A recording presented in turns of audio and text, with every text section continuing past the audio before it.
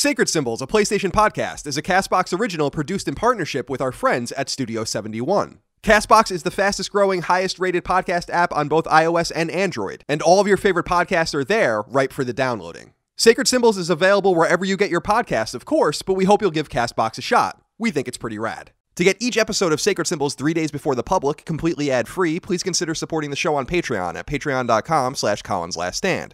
Perks for support include not only getting the show early and ad-free, but you can also gain access to monthly exclusive podcasts, and supporting on Patreon is the only way to get your listener mail read on the air, and much more. Plus, supporting Sacred Symbols on Patreon also nets you perks for other Collins Last Stand shows automatically, including the nostalgia and retro podcast Knockback, the YouTube series dedicated to gaming called SideQuest, and the eclectic interview podcast Fireside Chats. Thank you for your generosity, kindness, and support. Without you, Sacred Symbols and all things Collins Last Stand would not exist. But enough of that. On to the show.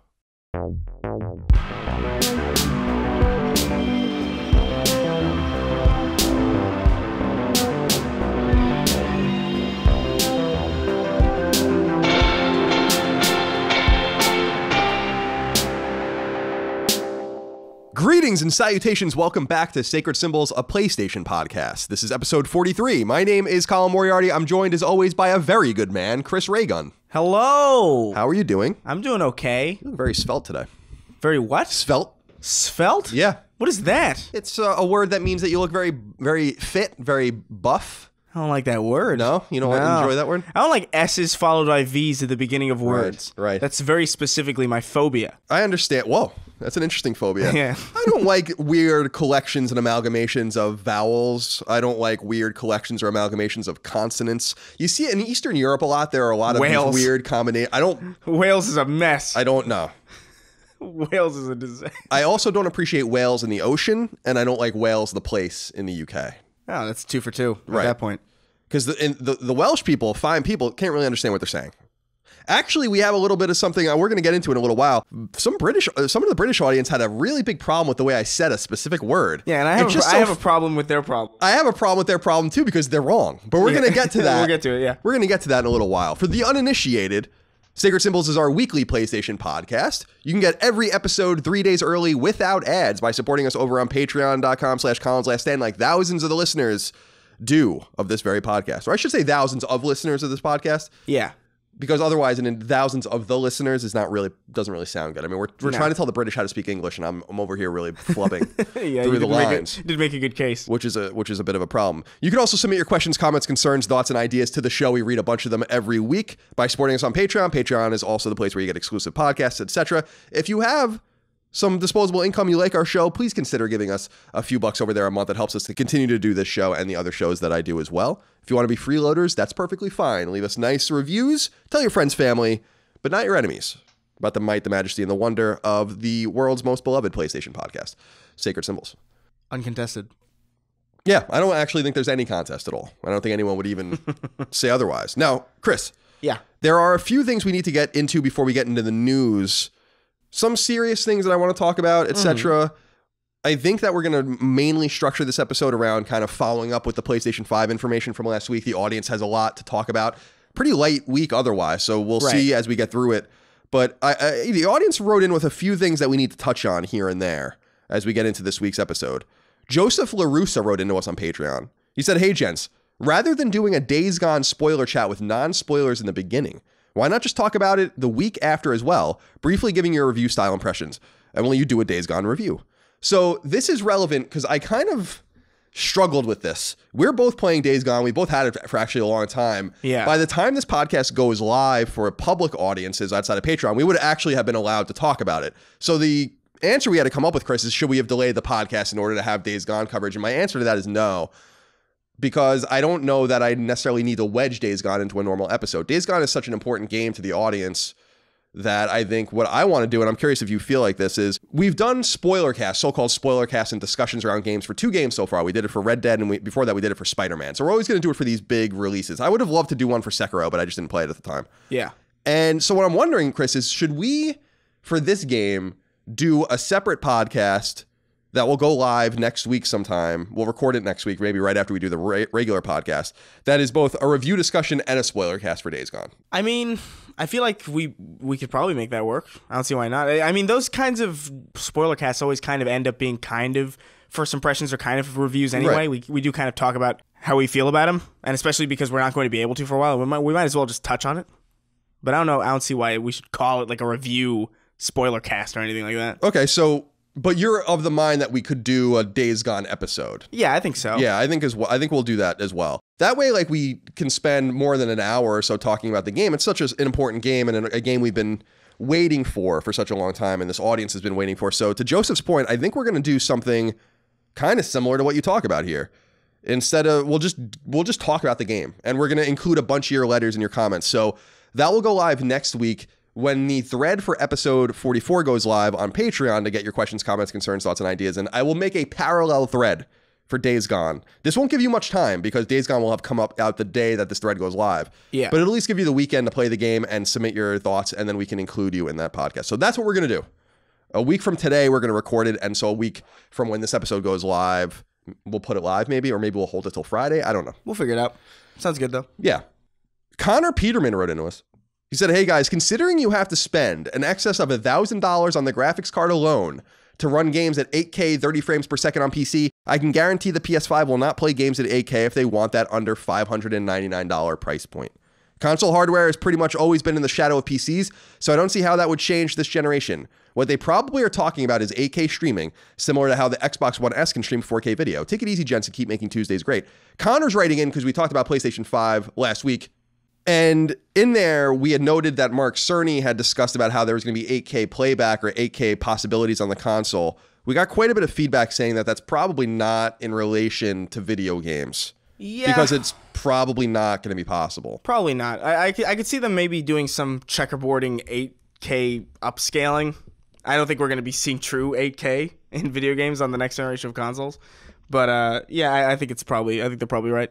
Why would you even want 8K resolution when the TVs necessary to display it are probably so expensive right now? Yeah, I don't know. I mean, eventually they won't be. Right. That's kind of the idea. It's like future-proofing. 4K TVs are pretty cheap now, whereas like a couple of years ago they were fucking ridiculous. Yeah, I still don't have them. And they're nice. I would prefer. I think 4K 60. I would say focus on frame rate more than resolution. I could give less of a shit about resolution, honestly, as long as the games run well. I'm of the same mind.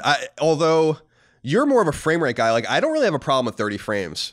I don't mind 30 frames. I mind inconsistent frames. Like, I don't mind having it locked at 30 frames and it's a smooth 30 frames. It's like, okay, good. At least it's consistent and it's not jittery or frustrating to look at. But most games that are 30 frames dip constantly, and it's just this weird kind of like feeling of like trudging through sand sometimes. And it's just like, I don't know. If we can get like a base, because 60 is objectively better. Like, objectively. Like, I don't think anybody could really argue.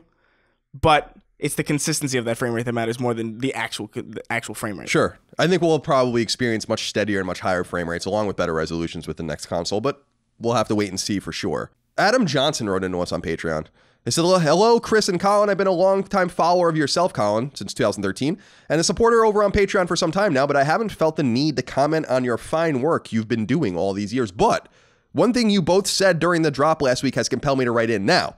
I know I'm going to get told to shut up, you fucking nerd, but as an Englishman, I couldn't let it slide, so here it goes. Snooker is pronounced snooka, like snooka, not sno. And he says snooker, but that's not how he said it. Also, the World Snooker Championships happened this weekend, which may also explain why the games both came out at the same time, blah, blah, blah. So we'll talk about that later, but Adam, a lot of people wrote in, a lot of people felt the need to write in about this. That's not how it's spelled. No, first of all, it's not how it's spelled, and they're also just wrong. So I went on the Cambridge Dictionary from your, you lobster backs, your wonderful Cambridge University, right? Great college. Here's how they say you say it in British. Let me see if I have.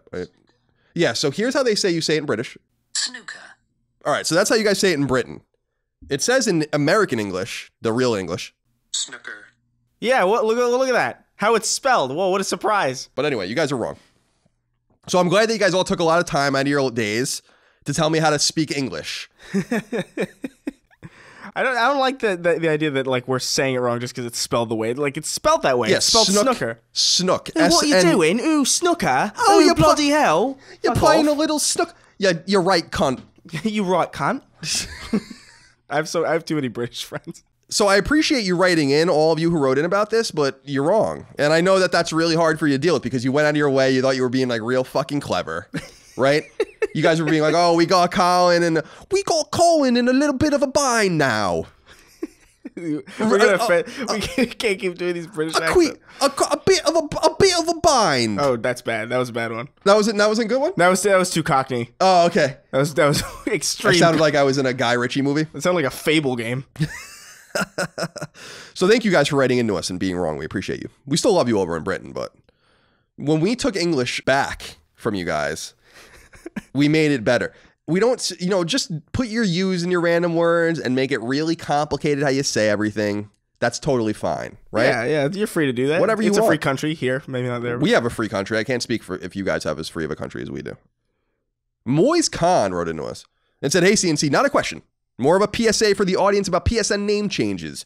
YouTuber Mystic, who you gave a shout out to a few weeks ago for the Vita video, did a test to see how PSN name changes would affect PS3 and Vita, which are officially not supported for name changes as per Sony. In short, most games either handled it properly, with some really old online games facing loss of progress, which was recovered on changing back to the old name. However, one game, Black Ops 2, bricked his PS3 and corrupted his hard drive when he tried playing it after the name change. So fair warning to the people who still play on PS3 to be wary when changing their PSN name. So this is the disappointing thing, if there is a disappointing thing about learning more about PlayStation 5 last week, is that we finally got PSN name changes and the opportunity to structure an entire episode around it. And we couldn't. Yeah. Because even bigger news happened. But the PSN name changes are trudging on. People are finding most success in it. There are interesting websites that track all the games that work and don't work. So I just want to let you guys know this is still happening. Keep an eye on things.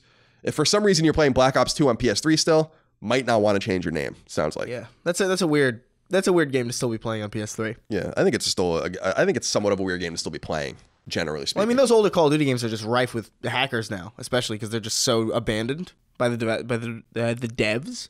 So like, I don't know. I don't even know how that's fun. No, I don't either.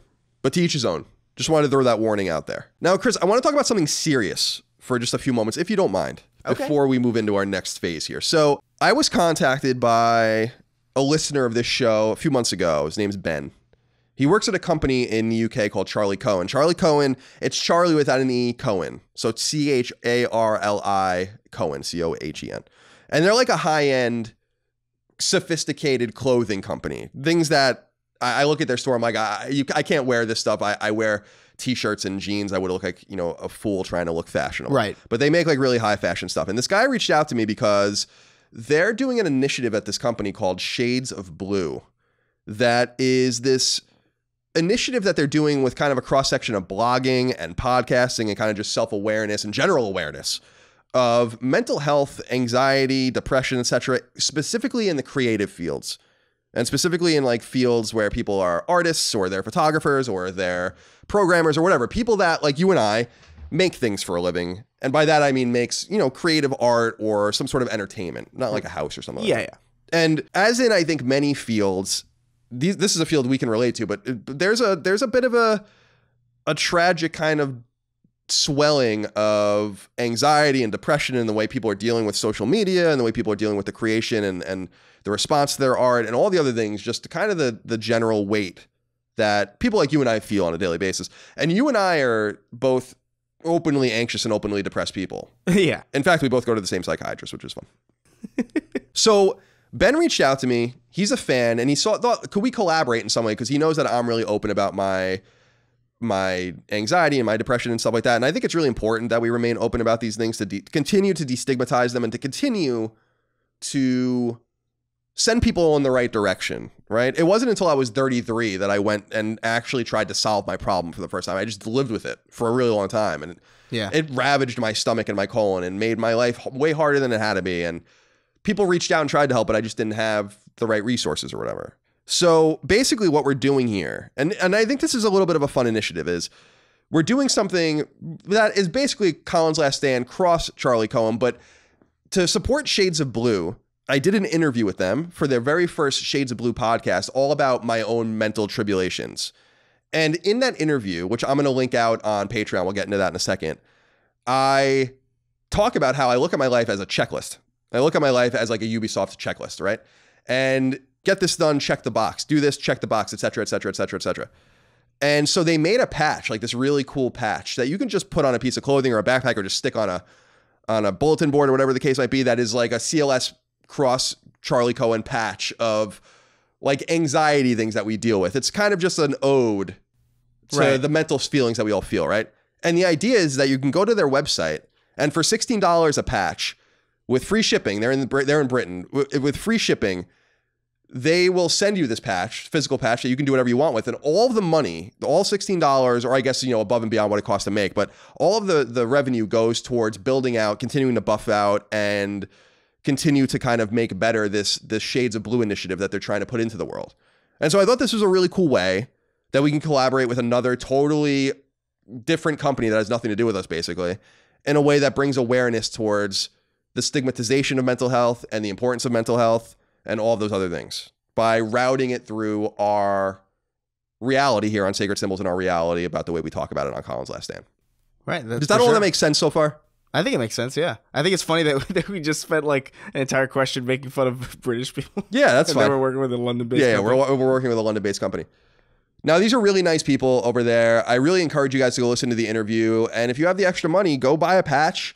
They'll ship it again for free, and that money will go towards making this initiative better and hopefully helping a bunch of people. So here's what I'm going to do to make this really easy. The second that this goes live, concurrent to this podcast going live on Patreon, I'm going to put a post up on Patreon at patreon.com/ColinsLastStand. It'll be free. You do not have to be a subscriber to read it. You do not have to give us any money to partake. It'll just be there. It's basically where I own web space and I can like do shit, right? So I'm going to put it up there. I'm going to put a link to the store where you can look into this patch if you want to. I'm going to put a link to the interview where you can listen to my interview with them about my own mental tribulations and my own kind of depression and anxiety. Hopefully you guys find that useful or interesting.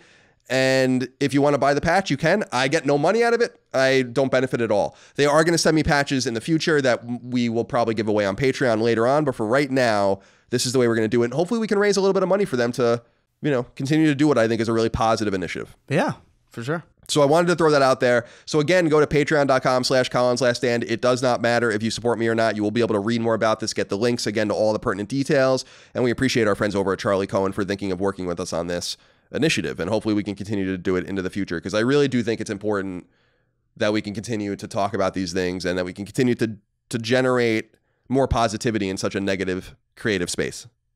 So there's that. Mm-hmm. Now, Chris, we're playing Days Gone. Yeah. Still can't talk about it. Damn. Are you playing anything else? Did you play Dreams?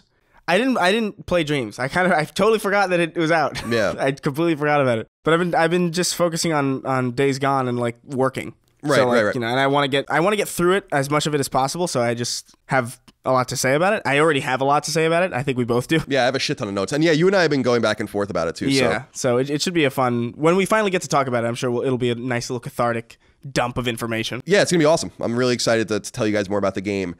I'm also playing Cuphead. Just throwing that out there. I bought it on Switch.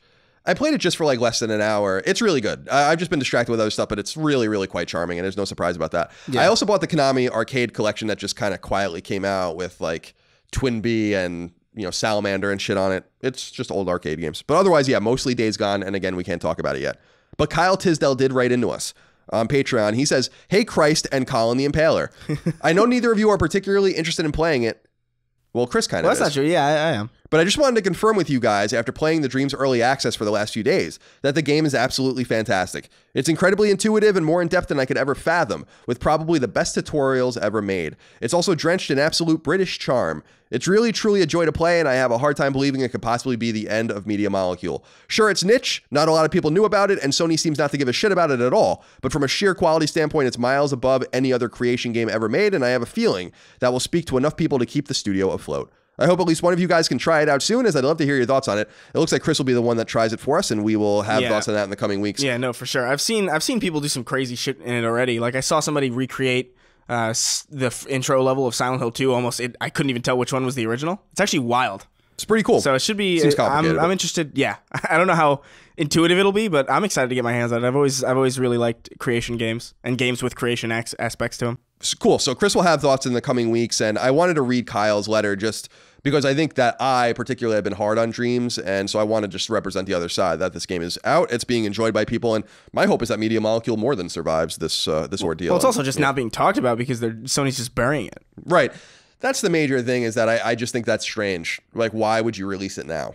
Yeah, it's weird. After all this time, it's not a shit or get off the pot situation anymore. So you could have just held it. Yeah, it's interfering with Days Gone, and they're like really going crazy with the Days Gone ads and stuff like that. So Dreams is just, I'd be mad if I was at Media Molecule. I'd be pretty bummed. No, yeah, for sure.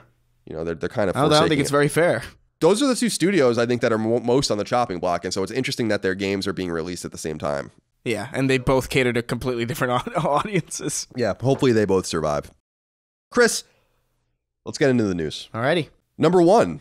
Last week, we discussed at length Wired's interview with Sony's Mark Cerny, which is where we received the first on-the-record confirmed details of Sony's next-gen console, which we're calling PlayStation 5, though Sony has yet to say the console's name. Can you imagine if it's not PlayStation 5? I could imagine that. Yeah. You could? Yeah. I can't fathom. It would be surprising to me, especially after the PS4 thing, which we talked about last week, but PlayStation Nova. I always thought, like, when PS4 was being revealed in late 2012, early 2013, my theory at the time, which was not a good theory, was like, they're going to call it PlayStation.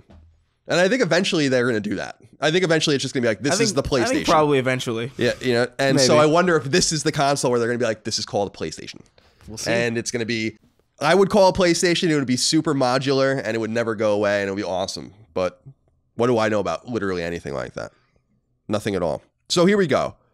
However, the story's author, Peter Rubin, tweeted out an unused segment of the interview that may speak to what the console ultimately costs. And by the way, I thought it was really weird and peculiar that he left this out of his piece. This is actually really interesting. Yeah. Rubin asked Cerny about the traditional range of console pricing at launch and if PS5 will be in that range. Cerny answered, quote, I believe that we will be able to release it at a price that will be appealing to gamers in light of its advanced feature set. Ooh. End quote. When Rubin followed up inquiring on if Cerny is saying it'll actually cost a bit more than we expect, quote, but what you're getting is well worth it. So that's from Rubin. Cerny briefly answered, quote, that's about all I can say.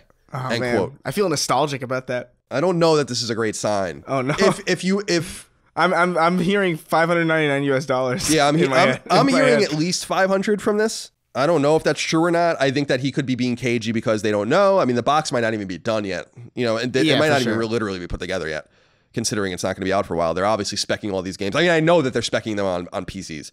Yeah. Or at least they have been. No, for sure. But what does this mean to you? This was again, I don't understand why this was left out of the article. This is a really important piece of information. It's probably the most interesting part of it. Again, Cerny says, quote, I believe that we will be able to release it at a price that will be appealing to gamers in light of its advanced feature set. End quote. I think 500 minimum. Yeah, I think so too. Minimum. But I'm betting $599.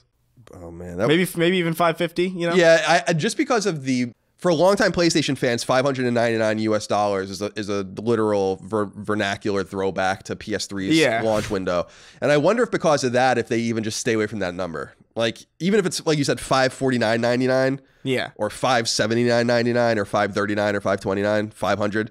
I don't know if they would do $599 just because that would invoke that memory, which is not a good memory. No, for sure. But I definitely think it's going to be over 500 if they're talking about that, because I think the Xbox One X was, I think, 5, if I'm not mistaken. Might have been 4, but still, like, I can't imagine it's like 500 seems about right. Yeah, it's what they're saying. They wouldn't say in light of its advanced feature set if it wasn't a high price. Right. Strange answer. Really strange that Rubin left that out of his piece too, I thought. But that's the one new piece of PS5 information we have. But a lot of people obviously wrote into us, Chris, on Patreon to talk about this. So I thought we would go in. I wrote down 5 of their questions actually, and let's go through them. All right. And see what they have to say. Isaac Sinova wrote into us and said, "Hey, Sanguine Colin and Extra Chris. The PS5 details came out in an interview, and while all of the shiny newness and future-proofing has me excited, it also has me concerned about a significantly increased price point.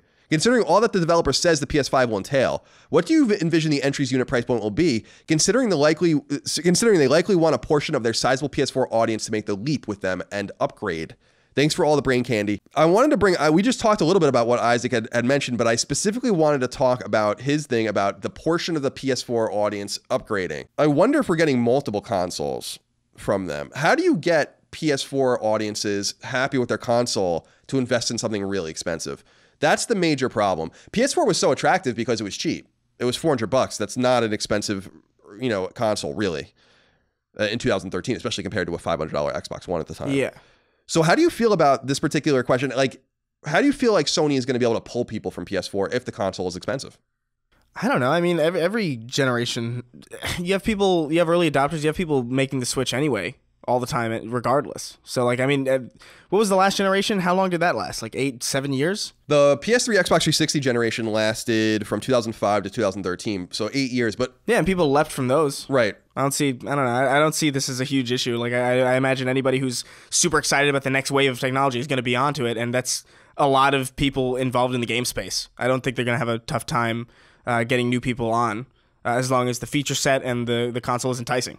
I hope not. You know, I was at my brother's house in Philly, you know, a couple months ago, and his wife was using, they have like a PS4, PS3, a Wii U, a Switch. They have like a lot of shit for them and their son and their daughter. And she was watching Netflix on PS3. And I was like, why would you even, you know, she's a layman with this stuff. And so she doesn't know any better, but I'm like, why would you subject yourself to this console? Like, that's like, because you have to update it and everything, all that kind of stuff. So with PS4, it being so attractive at the time, I think, was partially driven by the fact that the consoles we were playing, I was not really satisfied with the PS3. It was fine, you know? And I don't think people were really that satisfied with the Xbox 360. I think that we have a level of deep satisfaction with these new consoles, at least I do, in their functionality and in the way that they act and in the way that they can do a bunch of different things that I'm a hardcore gamer, but if I was a casual gamer, I would have no need to upgrade. And I think that that's a difference. I think that there was kind of some sort of latent need to upgrade back in the day that doesn't exist now. But there is a difference in the way we approach new technology now, whereas like back in the day, people weren't getting new phones all the time. And like we're just kind of used to this kind of progressive upgrading, I don't know, cycle that we're in now. Like our phones are obsolete in like a year. It's like ridiculous. And in 2013, that necessarily wasn't like our phones were shitty, but we didn't. I feel like it wasn't the same kind of, even in the console space, like PS4 Pro, Xbox One X. Here's a new Pro Switch that's rumored to come out. You know, this is a very new thing, and I feel like people are just more used to just kind of, it's a new cycle. All right, I'll get the new thing. I don't know. I feel like people aren't really thinking that much about it. We'll see. Yeah, we're gonna see how it all plays out. I'm really excited about all these questions, though. These things that we don't know about and how it's all going to play, good or bad. You know, I'm just an observer. I really don't have a horse in this race. I would like to see the new PlayStation do well, but I'm not sure that I really care. You know, like, yeah, I mean, I'm still going to play it, so it doesn't matter if it sells like 10 million. I'm super interested to just see where everything goes. I think people are a little too invested in these machines sometimes, I guess is the point. I love PlayStation, but I really don't feel like I am jockeying at all to like, you know, I love Vita and no one cared about it. So it's not like it's going to be like a different thing. If it's good, it's good. And if it's bad, it's bad. And how it does is not super relevant to me apart from just an observer of the industry, I guess. But we must talk about these questions. Boxcar wrote into us, said, "What's up, fellas? Do you guys think Sony's conservative approach to the PS5 is making itself stand out from the competition? Both Microsoft and Google seem focused on streaming. Nintendo is doing its own thing, like always. Sony seems to be saying here is your next-gen console. It'll play all the games you love and be more powerful. I personally like it. I think most gamers, at least the hardcore, are conservative with their gaming. They want better experiences, not all the gimmicks. They just give us a powerful box that can play fun, engaging games. Thanks." This is another interesting thing. Do you think that they're setting themselves up to just do again, Chris, what they did last time, which was to say, like, these are all distractions. Our system is powerful and it plays video games. I think so. I think that's probably the safest bet. It worked for them last time. I don't see why it wouldn't work again. I don't know if Microsoft is any more focused on streaming than Sony is, though. I think like Sony owns Gaikai. They have PS Now. As far as I know, you can't stream games on Xbox. As far as I'm aware. I've never seen that option available. Right, they have native backwards compatibility. Yeah, they're more backwards compatibility. They're more on I think Microsoft's approach is more like, let's get our stuff everywhere as opposed to let's stream stuff. But yeah, no, I think this is just kind of the strategy that they built, and the PS4 strategy worked super well. I don't see why they wouldn't do that again. I think Sony needs to be a little more guarded this time because it's certain that Microsoft, at least from my perspective, is trying to play the same game or use the same strategy that that Sony used last time. Oh, I think they're going to do the same. Yeah, no, I think Microsoft is going to come out with something that's basically the same, except now their exclusives are going to be playable everywhere. Right, which is going to be super weird. Exactly, that's super interesting. Yeah, it's actually interesting with Cuphead. I don't know what the publishing details per se were with Cuphead. I don't know that Microsoft. I know that Microsoft like basically paid to acquire it early, and I don't think it can be published on PlayStation, but I did notice that when it was published on Nintendo, when I played it on Switch, there was no Microsoft splash screen or anything. So yeah, there's a lot of interesting stuff going on there too, but I think that Sony just needs to watch its flank because their strategy with PS4 was a great strategy, so there's no reason to deviate from it, but now you're having a competitor that's going to do the same thing. Buying those studios last year and introducing them last year when they had nothing to show, and in fact, there's still some of them making games for other platforms, I think was a way for them to just play the long game and then start to introduce things and introduce that seed that, no, we are also for gamers. And it might be a bit different thing, like you said, like we're for gamers wherever you are, where Sony's like, we have a really great ecosystem. You can play your games here. And it would be interesting. And we believe in it. Because PS4 and Xbox have typically released with similar power capabilities. The Xbox and the PS3 weren't particularly that much different in terms of power, and they never really have been. I wonder if Microsoft's exclusives or first-party titles being available on multiple platforms will allow them to release their console at a lower price point for the same power. It's possible. Just because they would have a far bigger install base inherently. Right. It reminds me a little bit of like a 2 or 3 pronged approach. Yeah. I don't know why I think about Uber when I think about this, but like Uber's valuation is enormous right now. They lose a ton of money, and basically their entire business is routed through people picking you up and bringing you somewhere. But suddenly one day the business like that is going to change. And suddenly cars are going to start picking you up with no one in them. All those people are going to be displaced. They're going to start trucking things around. So in other words, like the business just really suddenly changes, right? Yeah, like it's being built to just suddenly pivot to being something totally different. And I think that that's what Microsoft is doing in a similar way. I think this new box that's been rumored that they're clearly going to release, the next Xbox, I think conclusively that's going to be their last box, because I think what you said is true. I think eventually they're just like, we see the future as Microsoft or Xbox being a brand that is available everywhere. And I do wonder if that is just not inevitable. Like the people that are holding on to the old school ecosystems like I am, you're less so, but like where I really want an ecosystem, I like PlayStation, I like playing there. I don't know if it's going to be an option for more than a little while. PlayStation will probably be releasing its final box as well as we know it here. And then eventually your smart TV is going to have a PlayStation app or something like that. I do think that that's probably where we're going. I think so too, yeah. It's all speculative at this point. That's the thing about prognostication, right, Chris, is that we're going to look like idiots. I remember 2012 or 2011, 2010, 2012. Yeah, when everybody was like, we're going to have modular boxes. Or consoles are dead, and I remember even when the consoles were announced, people were like, these things are gonna fucking bomb, and it's just and I wasn't really one of those people, but I definitely made a lot of wrong predictions myself, and so I think it's safe to say whatever we think is gonna happen is not what's going to actually happen. Yeah. Metal for Metal wrote into us and said, as a gamer turning 35 this year, the promise of better graphics and faster loading times resonates less and less with me. Do you think the PlayStation 5 will introduce something truly groundbreaking to excite middle-aged gamers looking for a different experience? I also turned 35 this year, Metal for Metal. I don't know. I'm really of the mind, we've said this so much that I don't want to be repetitive, but I really am of the mind that the way we play games is not fundamentally going to change with these boxes. It's simply going to be loading times. The no loading is a great example, like where it's basically just these kind of accoutrements to the game that are made better. No loading, better resolutions, better frame rates, more integrative multiplayer, whatever the case might be. Just better machines with more capabilities. Things that can do more with AI, things that can do more with procedural generation or like texture mapping, and like just like little quality of life improvements. I don't know what the obsession with breaking the ground is. The ground is good. We live on the ground. Like we don't need to break the ground every time. Like it's good to just have solid ground to build your foundation on. Just have like, hey, look, this is the way we're gonna play games. Every groundbreaking thing we've had so far, there's motion controls. It's groundbreaking. Yeah, it is. I don't use it. VR is pretty groundbreaking. We broke the ground and buried the fucking Wiimotes. That's the thing. We broke the ground and it's just a sinkhole now. We could say the same thing about VR, I suppose, which I think we're firmer believers in. I think VR has a little bit more staying power, but ironically enough, I think VR is the only thing that allowed motion controls to stick around in any viable way. That's totally true. And someone made a good point online. I don't know where I saw it, that with the exception of the GameCube controller, which has worked, I guess, for the GameCube, and then it worked on Wii, it worked on Wii U, and it works on Switch in some capacity with the Smash Brother games. PlayStation Move is maybe the only other controller that works across that many generations, because it'll now work on PS3, PS4, and since we know PSVR is going to work on PS5, therefore PlayStation Move is going to work on PS5. It's amazing. Yeah. This like totally random piece of tech that like has just stayed around. But those are technological advances that technically you could argue that break new ground, and they do. Right. They're way better than the Wiimote, to be fair. Well, yeah, they are for sure. But I think, I don't know, like there's nothing's gonna be better than a screen, and a controller works. Like there's nothing to improve really. Like all you can really do is improve the form factor. The way we play games is fine. I will say I agree with you to a large extent, but it does go back to what we were talking about earlier. That's why I really think they might have a hard sell with this thing, because I've been playing games for 30 years. Now, you can't take everything I say, like, for sure, like, you know, this is the way it is and this is the way it was. But when people jump to N64, for instance, which was around the time you were born, just a couple years later, there wasn't a massive rush to N64. There wasn't a massive rush to PlayStation. There wasn't a massive rush to PS2, mostly because people couldn't find them.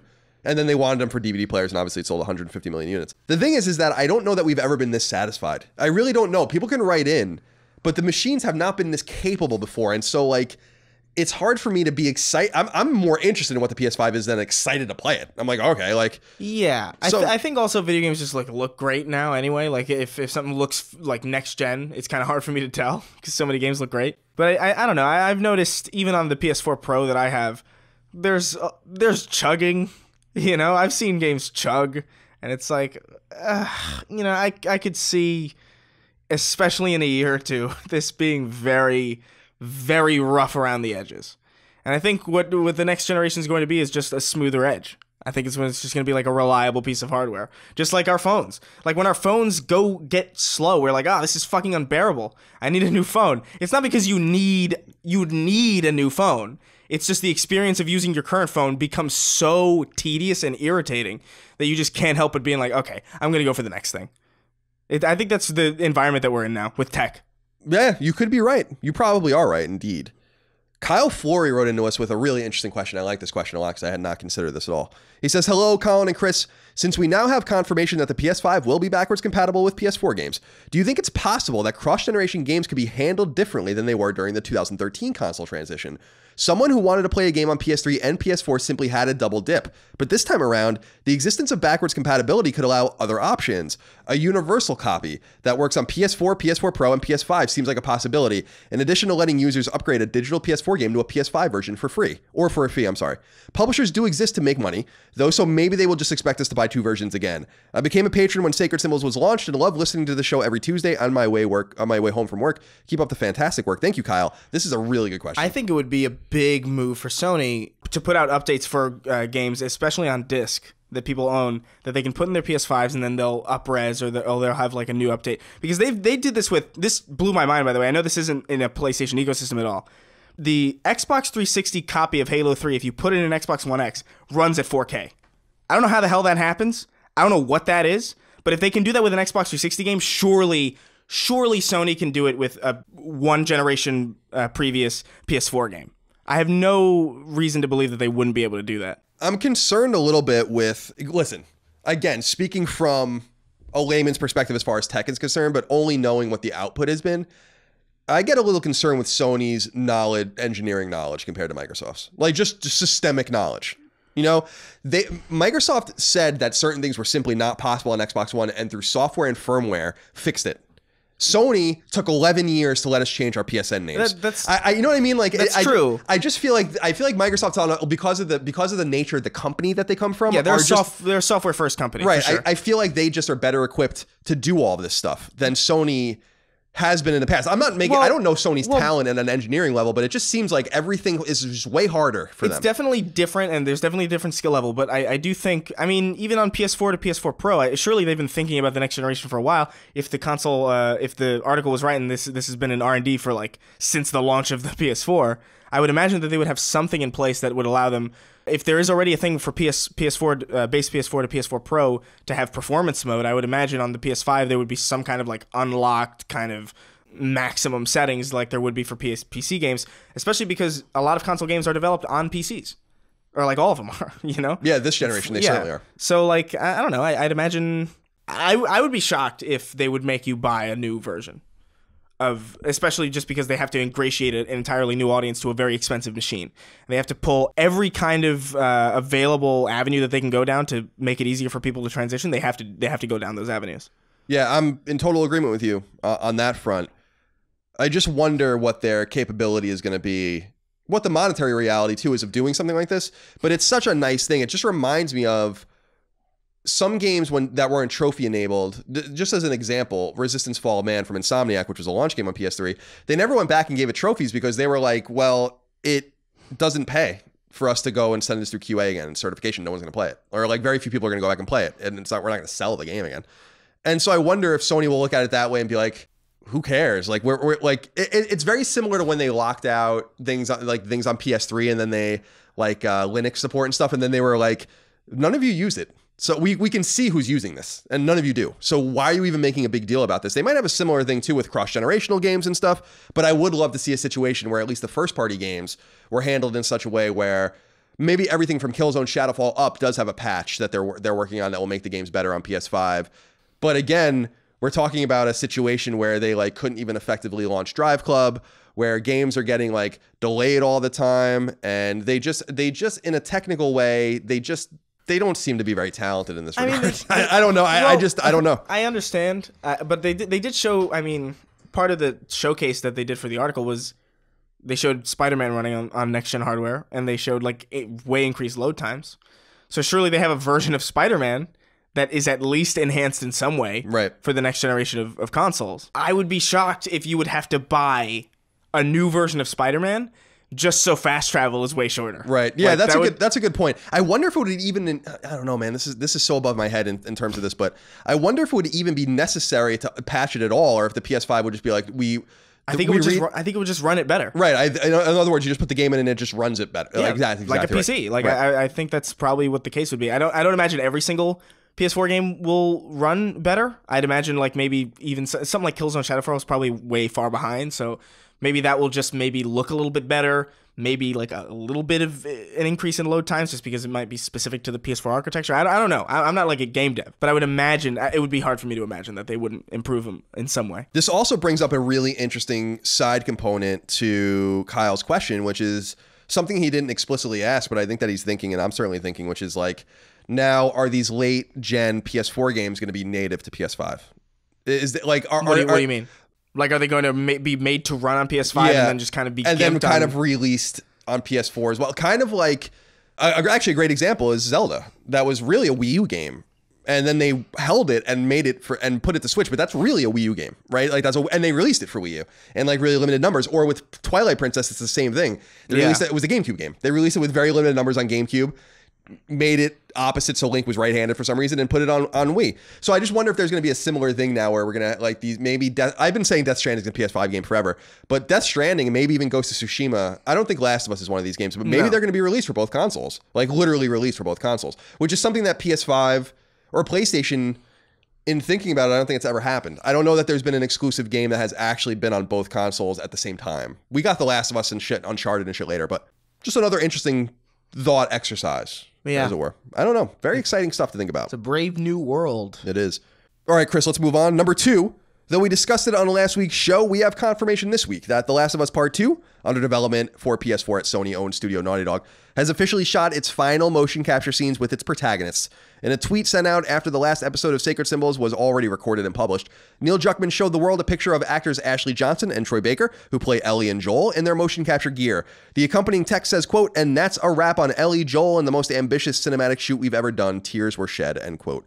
The timing of this wrap is going to make it difficult, though certainly far from impossible for The Last of Us' long-awaited sequel to be released in 2019's calendar year. Though observant Naughty Dog fans have noted that The Last of Us and Uncharted 4, also helmed by Neil Druckmann, had approximately 6 months of time between mocap being wrapped and the game launching. So it's entirely possible, and I think people are saying that November could be a release date. There was a leak from a Polish game website that put September 27th as the release date. Yeah, I saw that one. Now, September 27th is a Friday. This is becoming the common day of the week that Sony is releasing games globally now, their first-party games. I believe that date. I don't know if that date was ever meant to be sent out publicly. I don't know if they're going to stick by that date, but I believe it. That at one time that was true. Yeah. Maybe it's still true. September 27th would be big. That'd be huge. Yeah, no, for sure. But that seems really close. Really close. Especially with the culture around crunch now. I wonder if they would even bother trying to hit that date. Or even bothering trying to get it out this year. Yeah, I think that if you don't get it out, I'm of the mind that you shouldn't be releasing these games any further than September, because then you're dealing with the third-party megaton fucking Call of Duties and Battlefields and all the... I personally have the mind you don't need to release any first-party games in that window. You should release them very early in the year. You should release them in the summer, or you should release them in September. I think summer is ideal. Yeah, summers are great. I mean, and that's why I thought The Last of Us was going to be a summer game, because it, first of all, felt like a summer game to me. I don't know if that's just what it was or whatever. I don't know, but it just felt right in the summer. I'd be a little more disturbed. I mean, I'll drop anything and everything to play the sequel of the game. That's going to happen. But it's just a more competitive landscape. Does it matter, I guess, is the question, because it's a huge game. It's going to command time. But if I were them, I'd be like, why would we ever want to release anything, with all these shooters and all these persistent games and all these big holiday games? That's not our style. We don't need to do that. Yeah, for sure. So, especially because they're hardware sellers, really. Number 3, a select player or group of players that have gained early access to the upcoming fighter Mortal Kombat 11 have leaked what is apparently a potentially full list of the game's DLC characters mined from the game's data. So if you don't want to hear this, you might want to fast forward just a little while. While Shang Tsung has already been revealed as DLC, the following characters, as relayed by website Eurogamer, haven't been announced but are likely coming at some point. Joker, it's pretty interesting. Nightwolf, Terminator, pretty stoked about that one. Sindel, Spawn, which isn't a huge surprise, Ash, Fujin, and Shiva. So this apparently was all in the PC data for an early copy of the game that was like released on accident. Joker from Smash or Joker from Persona or Joker from... I would assume Joker from Batman. Okay, yeah, that's what I assumed. Yeah. It would be awesome if Joker from Smash was in there. I guess it's unclear. But I think that what's the NetherRealm? That's the studio, right? I think they have a relationship with DC because they did that DC fighting game. So you have to assume that it's Joker. That's why I like it, yeah. Number 4. GameStop, in the midst of an historic plunging of market value after posting a nearly $700 million annual loss, is trying something new that may be of note to consumers that buy and play their new games immediately upon launch. As reported by multiple sources, GameStop is calling the program Guaranteed to Love It and allows a customer to purchase and return a game within 48 hours of launch. That's of launch. Just remember, it's key to understand that it doesn't mean 48 hours from when you buy the game, before when it's available.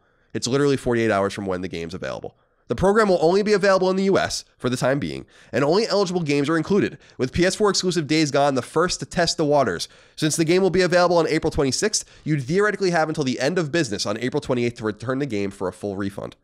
So this is again called Guaranteed to Love It. If you buy a new game that is partaking in this program, from the moment it is released for sale, 48 hours, you can theoretically return it and get your money back. Pretty interesting. This is strange. It is strange. I will say this. I don't know if you remember this era. I think you might. Is that when I was a kid, in the PS1 era especially, I don't want to say dishonest, but I really did push it to the limit. I was in 8th grade. I remember doing this. You could return any game, opened game you wanted to EB or GameStop. Oh, yeah, sure, for sure. Like after a week, you could be like, I don't want it anymore. And I used to do that all the time. I did it with X-Men versus Street Fighter. I did it with like a bunch of games where I'm like, I'm just done. And then you get it was $50 for a game at the time, and then you just buy another $50 game. I couldn't fucking I remember being like in 7th and 8th grade being like, this is unbelievable. That I'm allowed to do this. Like almost couldn't believe it. Yeah. And I did it a few times, and then you want to keep a game, so you keep it. But that is the most reminiscent of that era. But this is like a really tight window. Like there are going to be people that go to the Days Gone launch and play that game nonstop for 36 hours and return it just to get $60 back. Seems like a bit of a waste of time. 100%. I'm sure there are some people. It's probably not enough to be concerned about, but there will 100% be someone out there who does it. If you do this or attempt it, let us know. Write into us so we know. I want to know how it goes, because I want to see like how crazy they are about the time. Yeah, that's not encouraging it, by the way.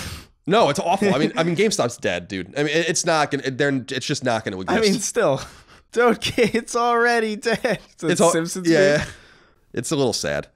Not really. Number 5. Sony has revealed that it's releasing a full-length documentary all about the development of God of War, which was released by Sony Santa Monica back in the spring of 2018.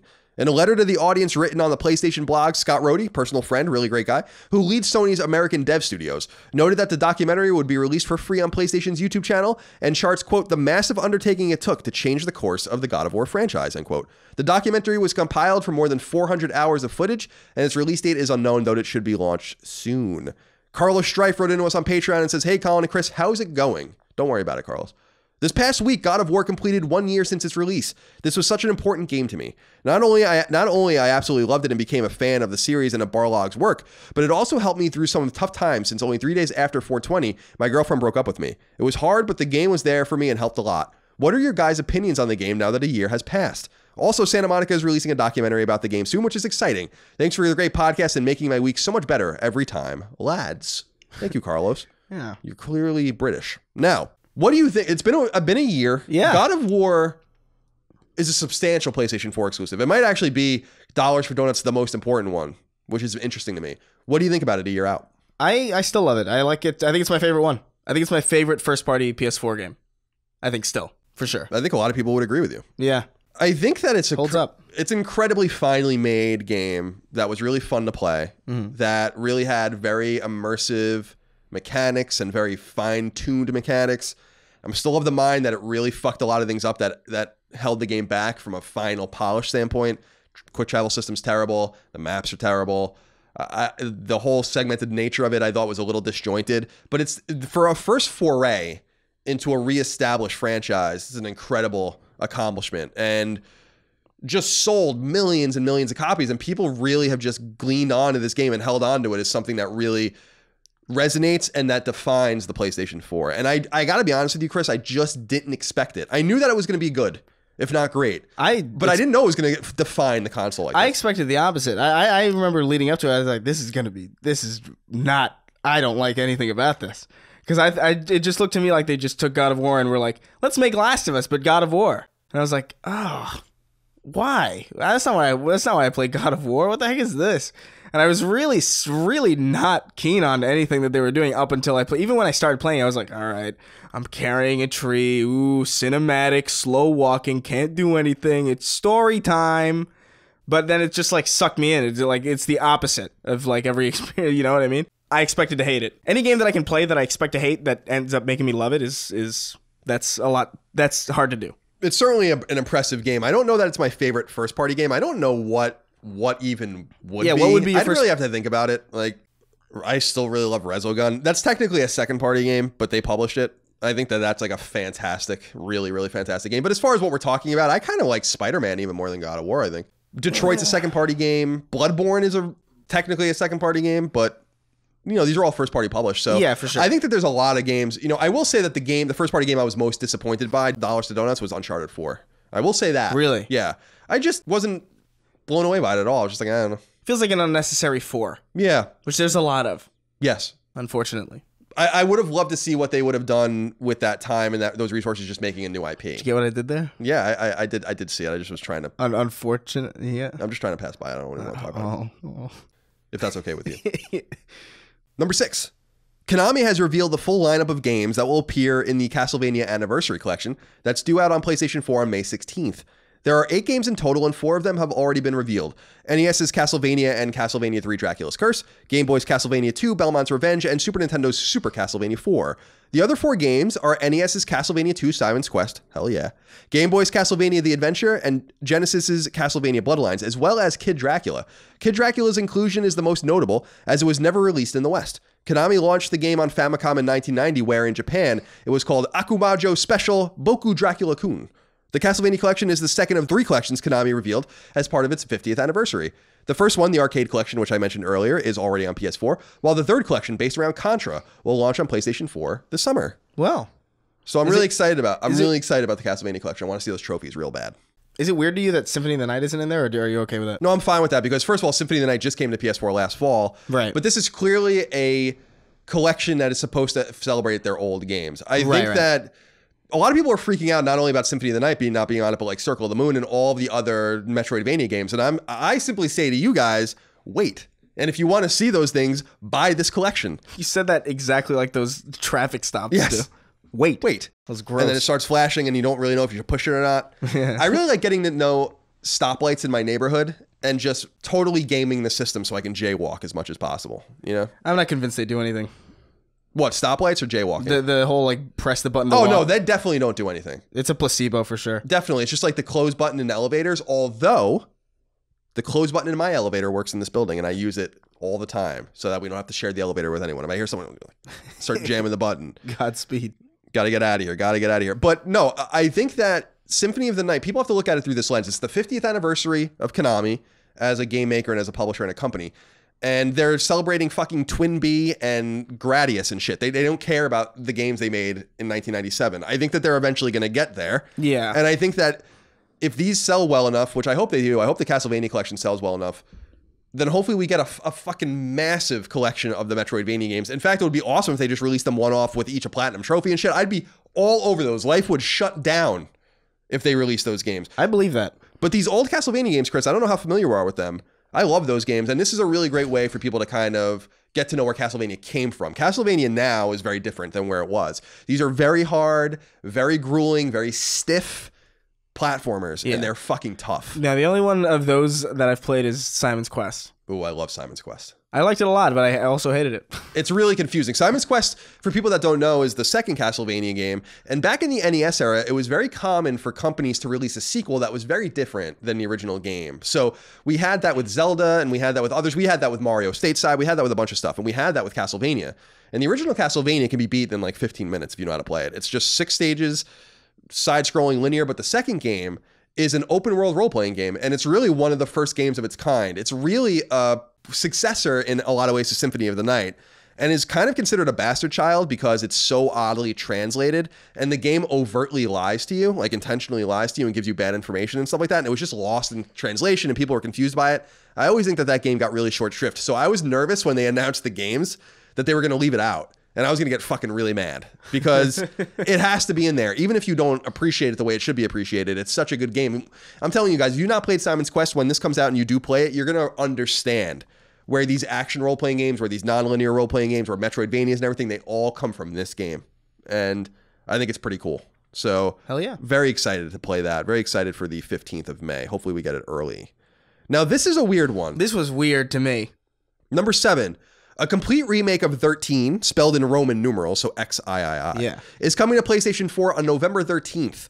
13 originally launched on PlayStation 2 alongside GameCube, Xbox, and PC in November of 2003. I remember because I was a freshman in college and I bought it. And it's a first-person shooter developed and published by Ubisoft. However, 13's true history rests outside of video games. It's actually a Belgian graphic novel series that started in the mid-80s.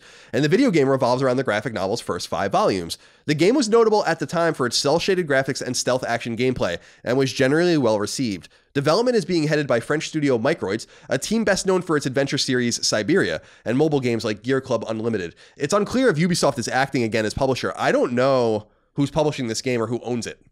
It's a remake, so you assume Ubisoft as a publisher owns it, but they were not mentioned anywhere in the blog thread, and I couldn't find their mention anywhere in any of the write-ups about it. So this might be something that somehow Microids acquired. They're a French studio, Ubisoft's a French publisher, so there might be a relationship there.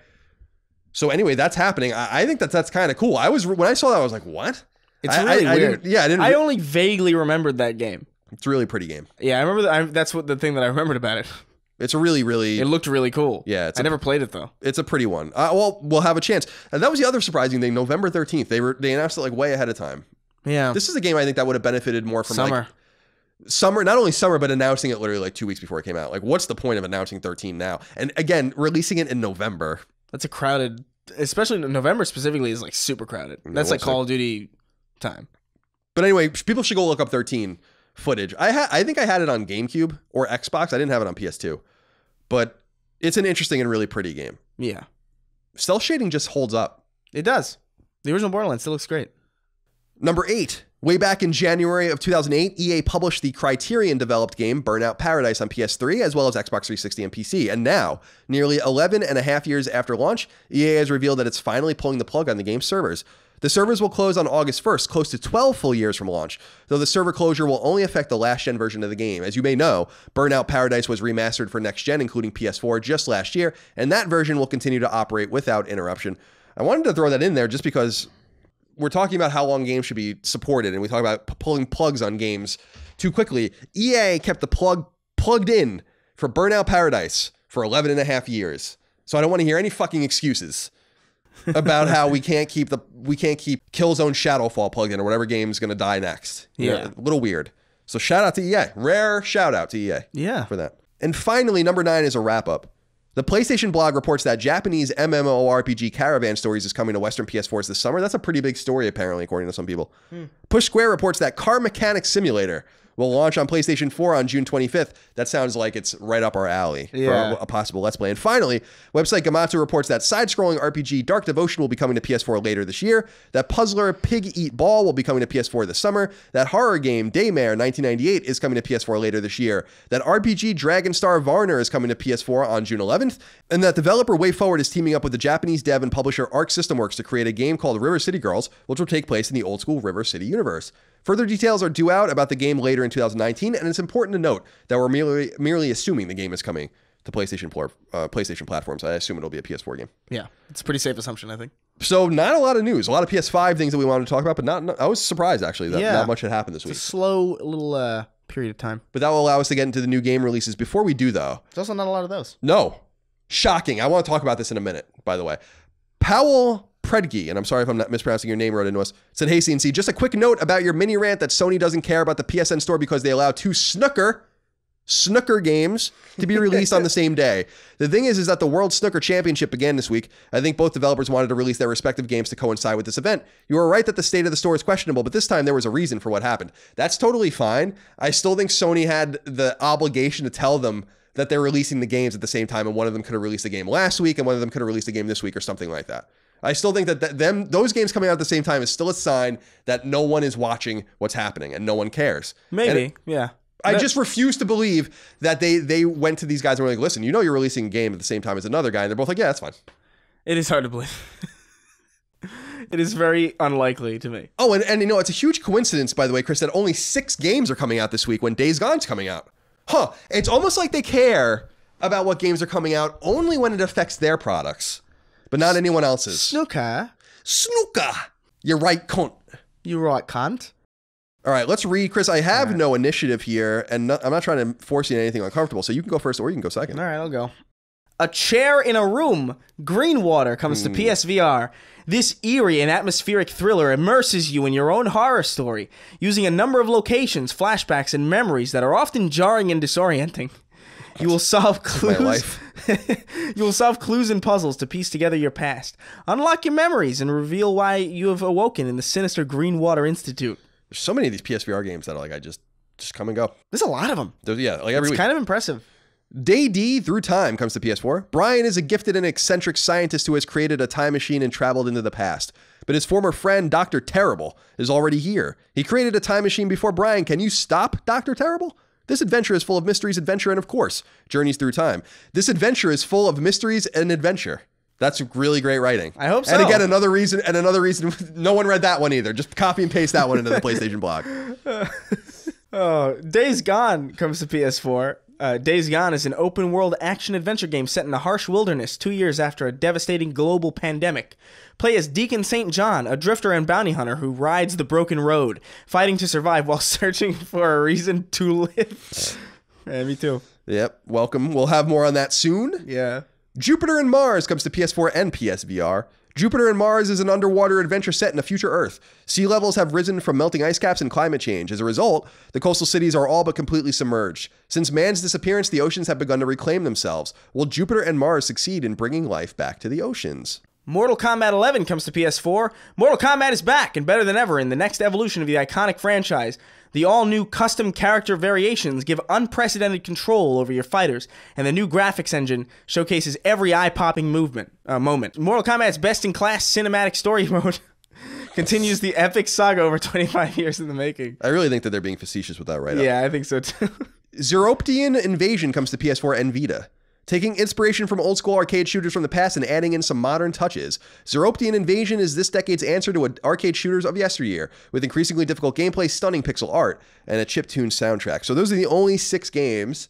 And I just want to repeat one more time, what a shock that Days Gone is coming out in a clear store. Huh. Yeah. Weird. They are paying attention sometimes. So obviously we are going to talk more about Days Gone, and Mortal Kombat is obviously a game people want to pay attention to. Yeah, and obviously there's a PSVR game for those of you who have PSVR. Mm-hmm. 2 PSVR games. Is there two? Yeah, A Chair in a Room, and also Jupiter and Mars can be played on VR. I think it can be played without it, though. So it's like Tetris Effect. Exactly. Cool. Now, Chris, to wrap things up as we always do, I have put some questions, comments, concerns, thoughts, and ideas from the audience. Remember, you guys can submit your questions, comments, concerns, thoughts, and ideas as we've read throughout this podcast, and as we will finish this podcast with, by supporting us on Patreon at patreon.com/ColinsLastStand. We hope that you choose to do so. Typically, we end with 8. I'm ending with 7 this time, specifically because we read so many during the PS5 thing. I didn't want to keep everyone forever. Jamal Bushara wrote into us and said, "Hey, CNC, I would love to hear your opinion of censorship, and if you think there's a direct contradiction in the general gamer thought process, that games are art and shouldn't be censored, yet seem to think certain words are unacceptable and request the publisher make changes because they might offend people or a group. Is there a balance, or are the two irreconcilable?" Jamal, and Chris, I'm interested to hear what you think about this. I actually think, Jamal, you're kind of creating a straw man simply because the people who want to censor games are the ones that also are the ones that have a problem with the words in the games. It's always the same group of people that are busting balls. No, I would agree with you. Right? I think that's typically the same people. Most people who are anti-censorship are usually the people who are like, yeah, let's let games be games. Right. I don't think there's really that much of an overlap between the others. Now, I want to be clear that I'm anti-censorship, but there is a line for me. We talked about this, I think, a week or two ago. Like, I think any game should be allowed to exist. You can go make whatever game you want. Make your concentration camp game if you want. Yeah. You know, I'm going to judge you personally for making that game. I'm going to judge you personally for wanting to sell that game. I'm going to question your motive in making such a game. But the thing that I do want to say is that I wouldn't put that on my store. You know, I wouldn't sell that. Yeah, and people have a right to choose what goes on their store. Right. In fact, forcing someone to put something on their store that they don't want on their store is kind of a weird form of censorship if you think about it. Because you're not letting them choose what their storefront should be. Right, it's a function of the market. Yeah, so I mean, you know, I personally, I would agree with you. I'm anti-censorship, but like I have my own standards, and I'll hold myself to those standards. Right, exactly. And that's it. Exactly right. So I think that, Jamal, it's an interesting inquiry, but I think that we're talking about a few different things because I don't think Chris or I think a lot of people don't have a problem with anyone doing whatever they want in their private time, but the storefronts do draw lines. And I think what we're talking about specifically here is that Sony might be drawing their line a little too high. Yeah. While I think that a storefront like Steam, I think, does it pretty well from this perspective. I think Steam is flooded with garbage, and I think that's a problem. But like we talked about that rape video game where they actually drew a line, and that was somewhat controversial for multiple reasons, because some people were like, why are you drawing a line? And some other people were like, this wasn't nearly vociferous enough of a response. And I think they basically thread the needle pretty well over there. So yeah, I think so. But wasn't Hatred on Steam too? I think so. I think it's still on it, right? But Jamal does ask, is there a tension, an irreconcilable tension between art and between censorship? And I think that generally speaking, yes, of course. Yeah. But when art enters a free market, then all these other things come into play. It's not a museum piece. It's not something that just exists in your house. No one, if you want to paint, you know, horrible imagery and whatever, a swastika and paint that and put it on your wall, I don't know. That's fine, I guess, if that's what you want to do. But the point I'm trying to make, of course, is that, and I think Chris made it very eloquently, which is that like stores have their own expression of right in which what they sell. This is, of course, the whole thing people are arguing about with, like, should the baker make the cake for the gay couple? And I'm like, I don't know. You know, I guess that's like a deeper question, right? Yeah. I feel a little bit weird about that one, but yeah, for sure. I feel weird about it too, because my inherent answer is no, they shouldn't. But like, you shouldn't be compelled to do anything. Right. But actually, the Civil Rights Act does compel us as a society to do all sorts of shit. And so, yeah, no, exactly. And that's not really a problem with anyone. So I do wonder like how you kind of reconcile those two things. But that's a United States problem, or not problem, but issue. Sergio DeVivo wrote into us and said, hey guys, so what the hell is up with gaming journalism nowadays? Kotaku posted an article on Thursday saying that in the new Smash Brothers Persona 5 music track, there's a disability slur.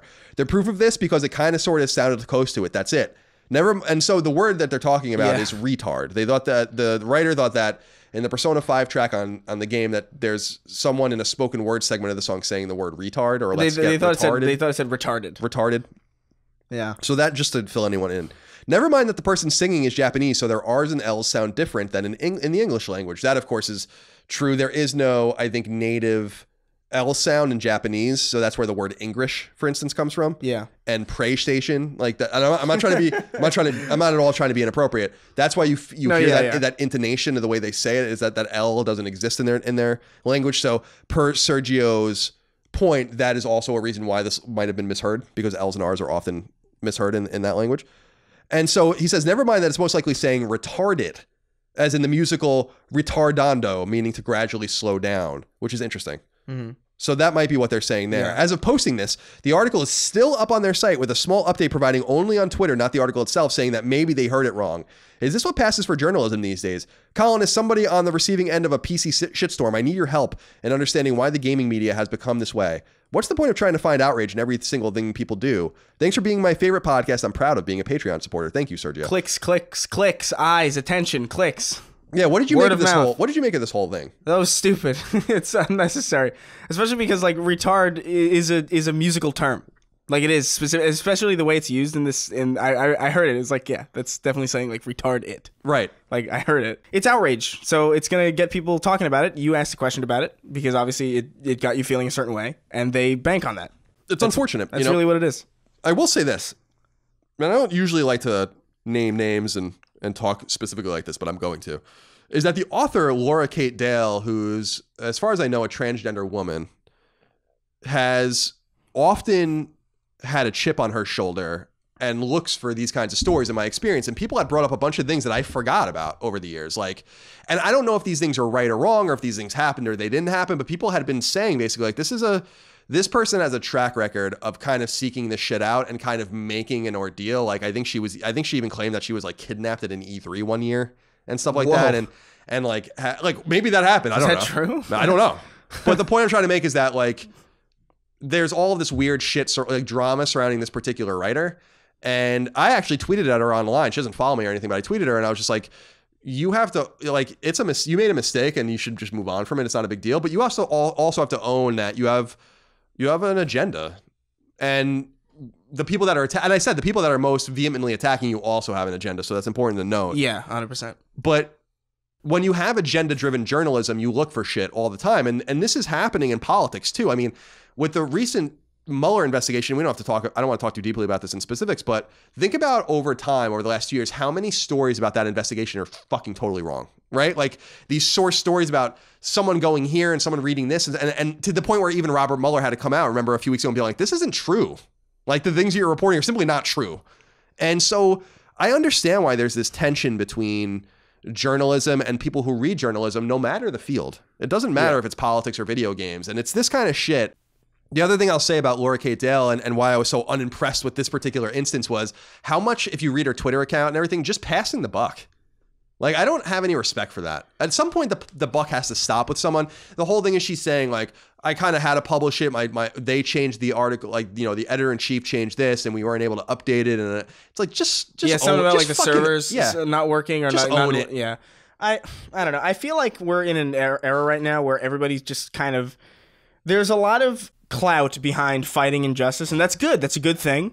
But then it gets to the point where we look for it everywhere, and in looking for it everywhere, we kind of find it, and then like kind of make ourselves out to be heroes when we find it. We're like, hey, this needs to be stopped. Hey, the word retard was in here in a completely valid context. Right. We got to get rid of it because retard is bad. And it's like, you just kind of make yourself look like an idiot when you're just trying to look like a hero and get a lot of retweets and like a lot of clicks and a lot of votes or whatever the hell it is you're looking for. It's okay to just be a person. You don't need to be the main character of everybody else's lives. You can just be who you are. You don't need to be a hero. For real. I agree. It's fine. I agree.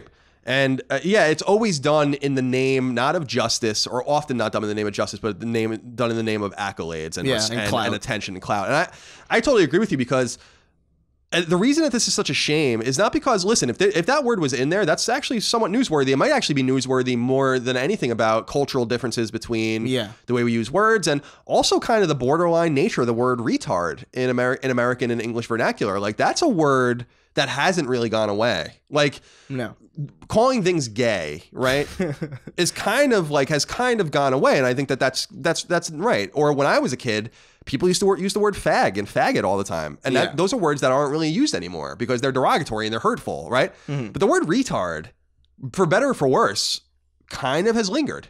And so it would be that's kind of the disappointing thing about this, is that you could have almost had a conversation. Yeah, there was an interesting discussion to be had. About like, why is it that this word is still kind of flung around, but we don't use homo anymore, right? Like, because they're both offensive, and we really respect the need not to use the word homo, right? Or like, you know what I mean? For sure, yeah. It's so that was, in reflecting on it when I was reading her piece, I'm like, whether this was true or false, we could have had a really nice think piece about the way we talk about the toxicity of verbiage, about the toxicity of game, something clever. But I just don't know that this writer, frankly, is sophisticated enough to have that conversation, and instead wants to look to the outrage. And I agree, it's so transparent why these things happen, and I get so tired of them being rewarded, because it's not adding anything substantive or interesting to our conversation. It's just making things more divisive.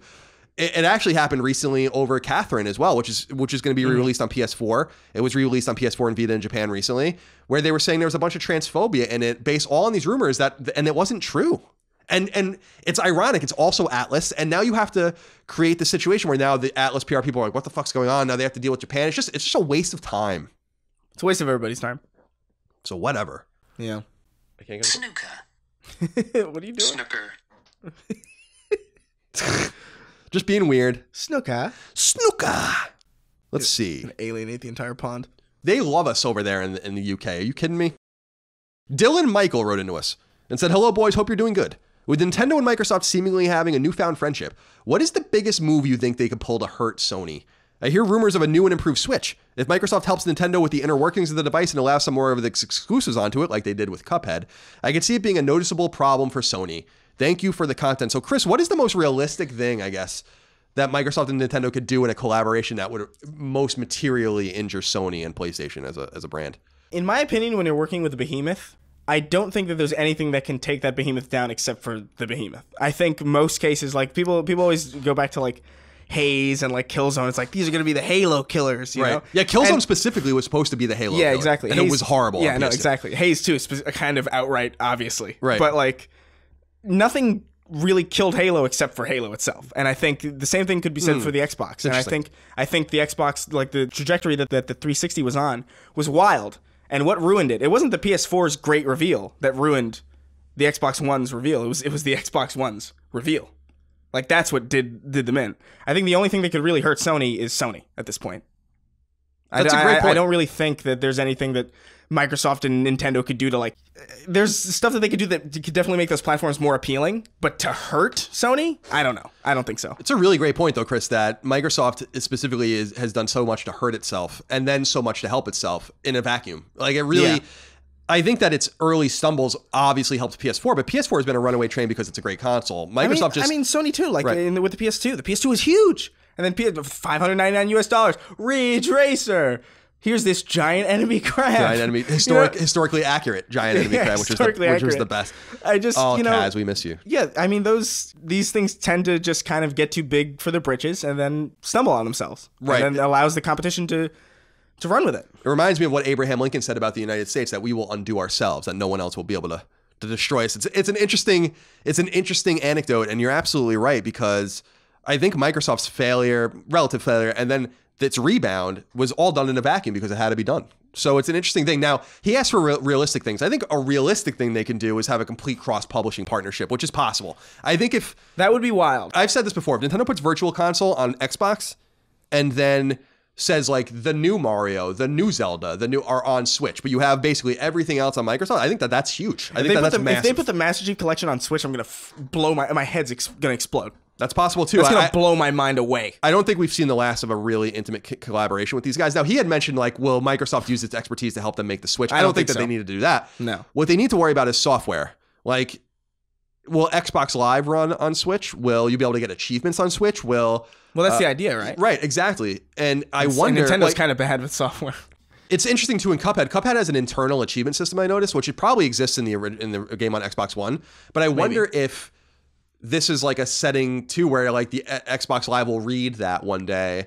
In other words, I wonder if there's like little subtle things that they're going to do. I really do think that they're going to get intimate together. Now, the thing that could happen that's never going to happen that would really hurt Sony is if Microsoft got Nintendo as a third-party publisher.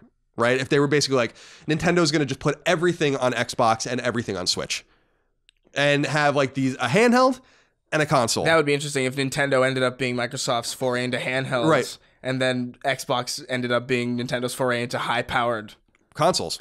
That would be fascinating. Then I could see that happening, but that's I don't know. I could see it happening, but at the same time, it seems impossible. It just seems like a massive risk. There is... so if you go back and read about the history of Xbox, I think Microsoft offered to buy Nintendo like a really long time ago. I think like originally when they were making, Microsoft's first console was the Dreamcast. They worked on that console. Yeah. Because Windows CE was running on it. And they had a lot of know-how in the late 90s and were kind of putting feelers out. I mean, the whole relationship with Nintendo when they later bought Rare was from this kind of early talks that they had where they're like, can we buy you? Can you make our console? And that goes back a long way, but there's like a friendly kind of cadence there. Whereas with Nintendo and Sony, they go back and they hate each other. So this is another way for Nintendo and Sony, or for Nintendo to get back at Sony by being like, we're going to actually work with your major partner and kind of stab you in the back, because that's really compelling.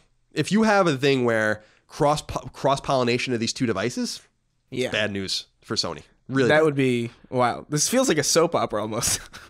it's not going to happen, but Yeah. because it's the thing about a collaboration like that is it is way too risky, and since it would be so intimate, that would require probably them literally trading pieces of the company to each other. Because like where Microsoft will literally own a piece of Nintendo will literally own a piece of Microsoft, because it's like that would be such a massive collaboration with incredible downside if it didn't work out, that they would need to have stakes in each other's companies for it to work. Yeah, I think the most we're going to see is probably games coming out on different, on each other's platforms, I think. Cuphead's the first of many I think you're going to see. Yeah. I personally think that the next game you're going to see on Switch is Halo Wars 2.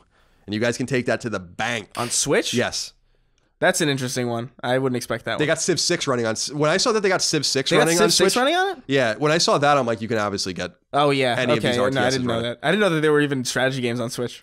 So I saw that, and because I'm thinking about the games that make the most sense on the handheld without breaching Xbox's wall of exclusivity too much. Cuphead is not really a big deal. That's not a... Right. People aren't going to go buy an Xbox for Cuphead, and they're probably not going to go buy one for Halo Wars. So No. I'm just thinking about the games that I'm like... Rare Replay is another one where I'm thinking about games where I'm like, these make sense. That's probably the next one. I think Rare Replay. And Rare putting a game on a Nintendo platform would be very interesting too. Yeah. Its first one, I guess, since about 20 years, I would say. Yeah. Let's see, Chris. Next up is Austin Kohler. He writes in and says, "What's up, boys? I'm currently playing through the Crash Bandicoot Insane Trilogy, and to my dismay, the music has been altered. There is a bit of a disconnect when playing it because of it. I sunk so many hours into the games as a kid that my brain keeps reminding me that the music isn't matching up.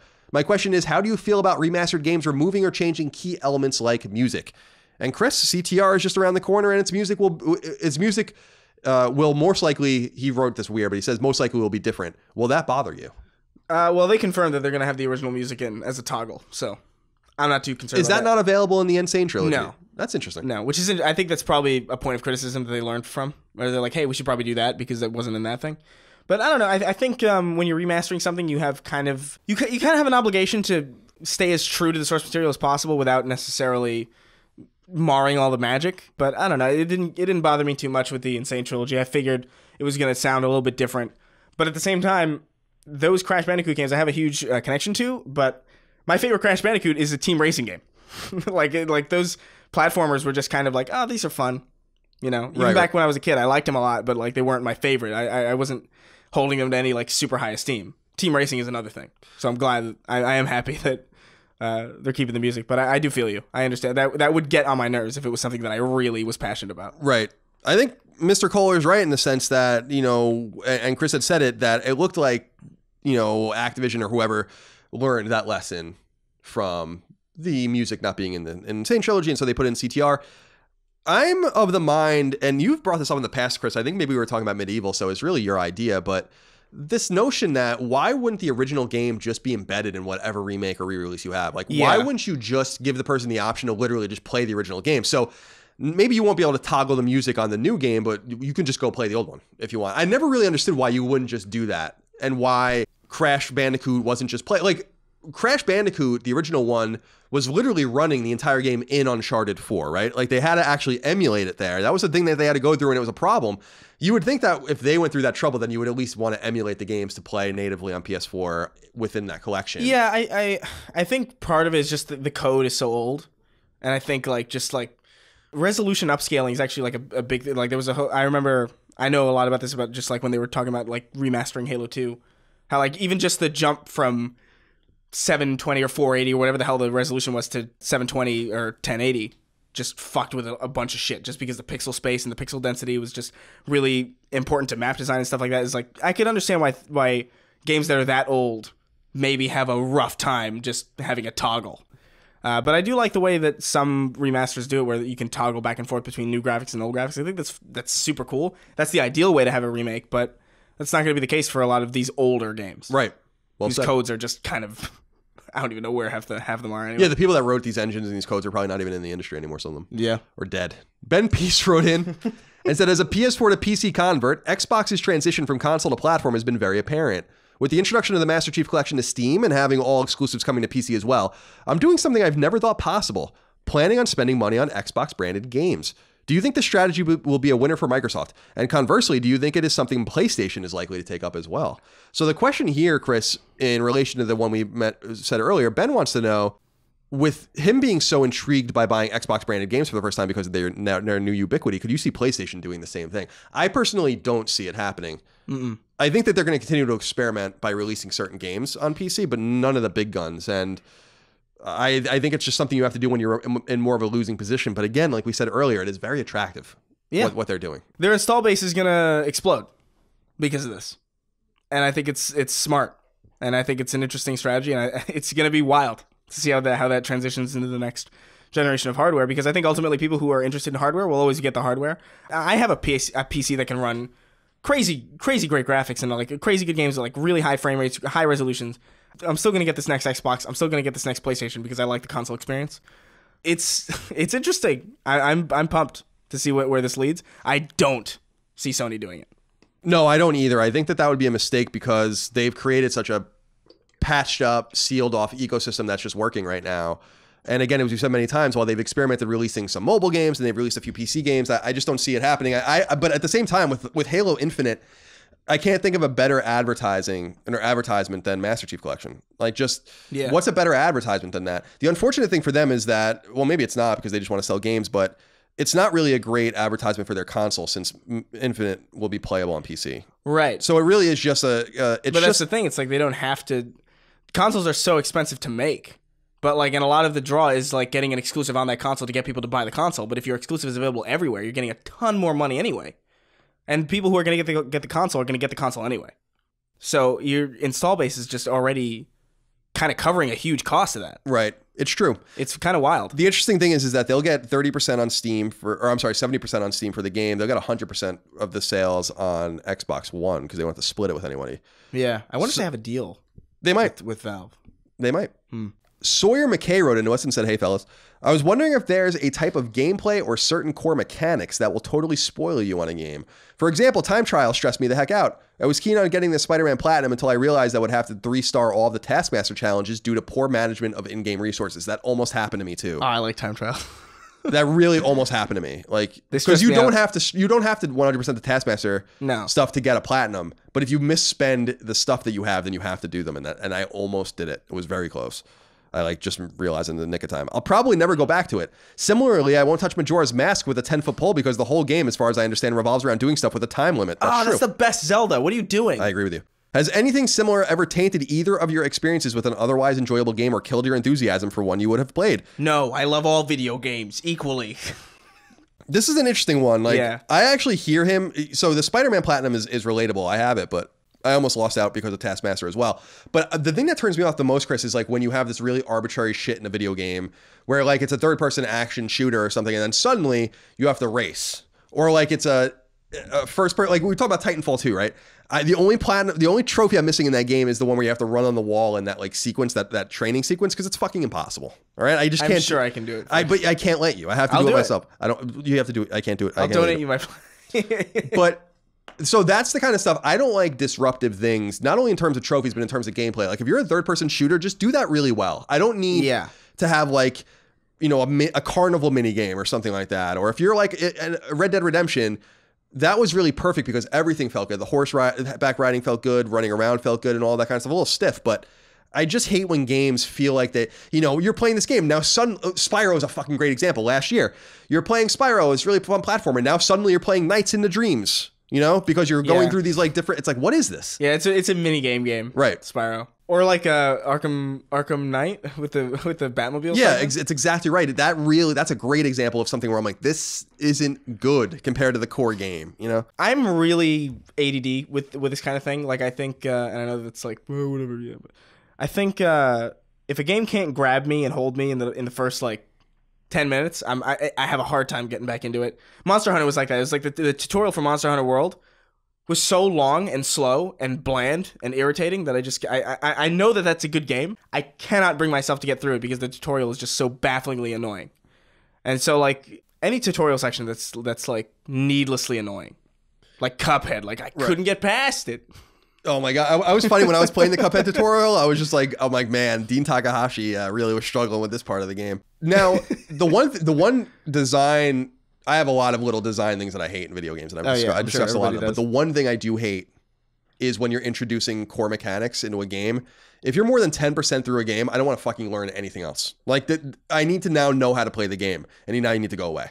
Like, games that are literally... Actually, Arkham City was a great example of this. Red Dead did this a lot, actually. Yeah, it did, where... Although that's a huge game, but it did do that. But, like, I hate when it's like, man, it's like you're 30 hours in, and now I'm going to teach you something new. It's like, what?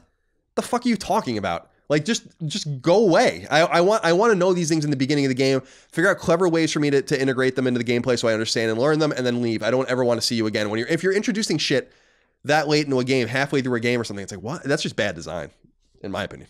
Yeah, I think it's fair. Whether it ruins the game entirely or not, it's a different story, but it is bad design. Final question, Chris, comes from Marty Boys. He said, what do you think the odds are of getting some Vita games ported to either PS4 or PS5 now that the Vitas are no longer being produced? This is an interesting question because a lot of games are going to be stranded on that hardware.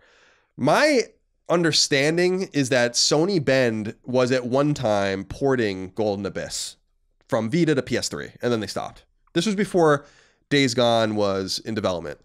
And so I think that there are certain games that need to be brought over. And what would be really cool is if Sony, and Sony won't do this because it's too cool, but what would be really cool is if Sony was literally like, we have a Vita collection, like in 2 years, right? When PS5 comes out or PS4, maybe it's playable on both. We have a collection of the 10 brightest spots of the Vita collection from the first party family. We got Killzone on there. We have Uncharted. We have Freedom Wars and, whatever, Soul Sacrifice, all these games that you really enjoyed. Now they're all fully playable on PS4 as an ode to the Vita. I know a lot of your guys' Vitas are dying.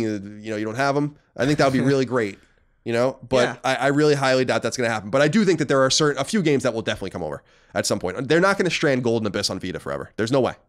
It's an Uncharted game. I just can't imagine that they're just going to be like, yeah, you have to play a core canon Uncharted game on Vita. I just don't think that they're going to do that. Same with Killzone, same with all these other games. They actually are within the continuity. And so I wonder if they'll just strand them there or not. I doubt it. I don't have as much faith as that. I think they're going to stay stranded on. I think they kind of want to forget the Vita happened, if I'm being honest. The way they treated it seems... pretty apparent. There's so much resentment internally towards it. It's so funny to me. Like, why would you resent it so much? There is a lot of I know a lot of people that work there, and there is a lot of internal tension. There was over Vita, over how much you should talk about it, how much PR should make it accessible. One of the major mistakes, a lot of people don't know this probably, is that Vita dev kit Vitas were never sent to any media, and we couldn't use them. So it was the only console at the time when I was at IGN that we didn't have a dev kit for. And so Sony used to have to come in with a special Vita and let us play it and just sit there all day. And we would play it and capture footage off of it because you couldn't capture direct feed off of a normal Vita. There's still no solution for it, with the exception of PS Vita TV. So they've always just put it behind the 8 ball. Like, even when I wanted to cover it, it had to be this whole thing where, like, all right, now we got to send someone to your office full of all of these games, and we're going to sit there all day. It's like, you could have just sent me a dev kit. And the other funny thing is that a lot of publishers didn't know we didn't have dev kits, so they'd send us early copies of games, but not on card. They would send them on CDs. Assuming, like on CDs, like Blu-rays, assuming that we'd have the dev kits hooked into PCs where you rip it off of the thing and put it on the Vita. I'm like, I don't think you guys understand. We don't have this. Yeah. So then they would send us a little. Yeah, I don't know. I don't foresee that Vita collection. I really think it's like one of those things that they just want to forget. I don't foresee it, but it would be nice, and I do believe 100% that there are just a few games on there that they just will eventually get off of it. I don't know. They already did it with Tearaway because it's on PS4. But I just find I have a hard time grappling with like a core Killzone and a core Uncharted game being stranded on Vita. But they're on Vita, so they're not core. I think that's the kind of the mentality behind it. I think it's like these aren't core games because they're not on the core platform. Right, that's true. They're canon, but not core. That's true. There is a difference. Yeah, Chris, that's all I have. Yeah, well, that was a heavy PS5 week. Heavy PS5 flow, as it were. But we enjoyed it very much. I hope you guys all enjoyed the show as well. I do want to throw this out there, by the way. I'm going to talk about this more in depth next week because I forgot to research it based on all the things that have been happening. But I think we missed some things on the Respawn Star Wars announcement that I want to go back to. So we'll do that next week. Yeah, I think we did. So I want to go back to that. I meant to put that into this week. I was thinking about it about halfway through, but I want to acknowledge that because I think there's just certain details that we just missed that are germane to the game. Germane. So, yeah, that's right. Good word. Thank you. Jermaine Clement is a man. He is. Now, we'll get to that next week. We will obviously have 2 episodes. Like in the next week or so, we'll have our normal core episode, but also a Days Gone specific episode. that will be rife with spoilers. So I will warn you, but only listen to it when you're ready. I'm excited. I'm excited too. I have lots to say about it. I really do want to give Sony a shout out, and I'm going to do this again when we talk about it in a review, but really give them a shout out. They gave us this game very early. They gave everyone the game very early, and it has really given us a lot of time to explore it and sit with it and not have to play it crazily. The NHL playoffs are going on right now, so that's been a huge distraction for me. So it's just been really nice to not have 5 days to cruise this game. So shout out to Sony PR for that. Yeah, for sure. Chris, do you have anything else to say?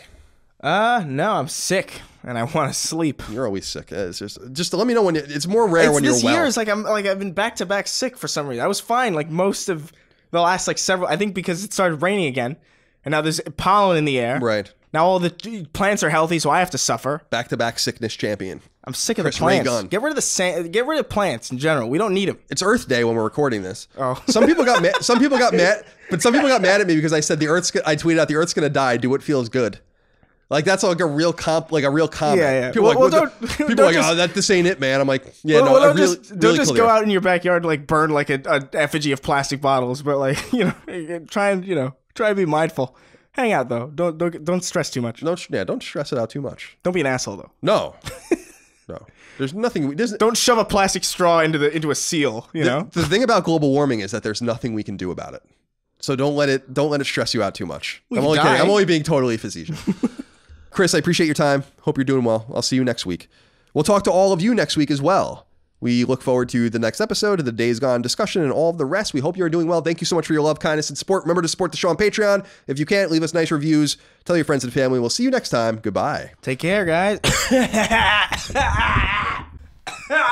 I'm dying. Sacred Symbols, a PlayStation podcast, is fan-supported over at patreon.com/ColinsLastStand. The following names are at the producer level or higher on Patreon, and I want to thank you from the very bottom of my heart for your incredible kindness and generosity. Carlos Algarit, Eric Alley, CJ Anderson, George Anthony Nunez, Morgan Ashley, Sean Battershaw, Martin Beck, Michael Betts, Eric Bishop, Mark Boggio, Eli Blosford, Barrett Boswell, Spencer Brand, Miguel Brewer, Lennon Brixey, Matthew Brousseau, Josh Bushing, Austin Bullock, Andrew Burkhart, Dylan Burns, Chris Buston, Alex Cabrera, Brian Cacciatolo, Will Caldwell, Patrick Harper, William O'Carroll, Ryan Caulfield, Brian Chan, Travis Chandler, Sean Chandler, David Chestnut, Simon Conception Jr., Brad Cooley, Gio Corsi, Cutter Crow, Nick Cummings, Daniel Diamore, Colin Davenport, Daniel Delanikos, Mitchell Durkash, Night Draft, David Ellis, Martha Emery, Joe Finelli, Eric Finkenbeiner, Candler 4, Photios Frangos, Michael Gallier, Chris Galvin, Connor Gassian, Alex Gates, Michael Gates, Salem Ghanem Alghanem, Toothless Gibbon, Daniel Glassford, Tyler Goodwin, Josh Gravelick, Miranda Grubba, Tyler Harris, Kyle Hagel, Wyatt Henry, Asa Haas, Azan Isa El Ricey, Josh Yeager, John Jameson, Joshua Jonathan, Greg Julips, Ann K, Jeremy Key, James Kinslow III, Ryan R. Kittredge, Jackson Lastiqua, Donald Laws, Joe Lawson, Don Q. Lee, Patrick Leslie, Dustin Lewis, Keith Adrian Lewis, Chad Lewis, Lewin Ray Loper, Elijah Lopez, Colin Love, Josh M., Ryan T. Mandel, Peter Mark, Michael Martinez, Sean Mason, Zachariah McAdoo, John McCarthy, Joe McPartlin, Dennis Minchin, Andrew Mendoza, Christopher Midling, Albert Miranda, Patrick Malloy, Betty Ann Moriarty, Abe Mukhtar, Ryan Murdoch, Brian Neach, Adam Nix, Donnie Nolan, Brian Ott, Jorge Palomino, Todd Paxton, Brendan Peavy, Marius S. Peterson, Enrique Perez, Nicholas Perfect, James Perrone, Eric A. Peterson, Jason Pettit, Jeff Pollard, Louis Powell, Lawrence F. Prokop, Ryan Reeves, Michael Renner, Peter Reynolds, Shane Rayum, Jonathan Rice, Mark Richardson, Toby D. Riemenschneider, Petro Rose, A.G. Rowe, John Scholes, Chris Schaefer, Michael Shanholtz, Brandon Sharkey, Toby Shootman, Glendon Cole Simper, Joshua Smallwood, Andrew Smith, Daniel Strycharsk, John Temanillo, Ahmad Tamar, Joseph Thayer, Ben Thompson, Carl Tolman, Tam Tran, Alan Tremblay, Raymond Joshua Vargas, Michael Vecchio, Oakley Waldron, Justin Wagaman, Isaac Wastman, Damon Weathers, Mike Wayant, Corey Wyatt, Tony Zaniga, Hugo's Desk, Casual Misfits Gaming, Supershot ST, Throw 7, Infinite, Homeworld Hub, Mad Mock Media, Fabian, Mubarak, Richter 86, That Rescue Guy, Andrew, Ian, Chris, Donk 2015, and Gavin.